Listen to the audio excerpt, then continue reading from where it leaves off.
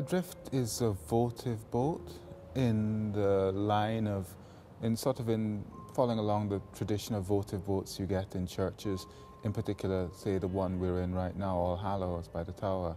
But it's a life-size votive boat. And it looks like a sailing dinghy, but when you get close to it, you realize it's not quite real. And it's encrusted in vegetation, as if it's been on a long journey and it's abandoned up a river somewhere or the other.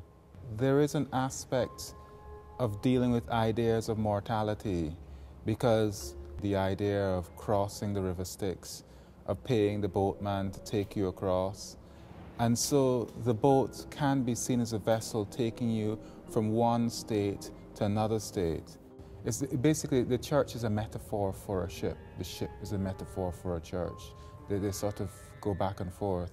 And the ship is a vessel which holds people, holds lives. The church could be argued, then this church could be argued, that it's a vessel, a thing which is holding people.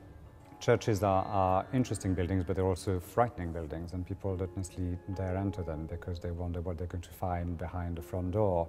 And in a way, if you look at the space when they were created initially, churches were places of meeting, community places where people gathered for markets, for trading. All sorts of things went on in churches over the centuries, but they are places where people encounter something greater than them, but it's also a place where people encounter one another. And it's a special space, a liminal space where I suppose our minds and expectations are changed, and so to encounter art that challenges is I suppose part of the work that we can bring to bear on people's reflection on life and the meaning of life and the big questions of life, really. Since the foundation of the church in the 7th century, this has been a place where people who've worked on the river and indeed on the sea have come to pray before their voyage, and when they returned, to give thanks to God.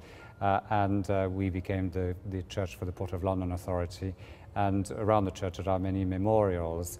And we also hold the book for all those who have died at sea and for whom there is no known grave. And of course Hew Locke's work is particularly relevant because, well, first of all, the work with the boats, the sense of timelessness, that there's something rather arresting about the mix of media and the mix of topics.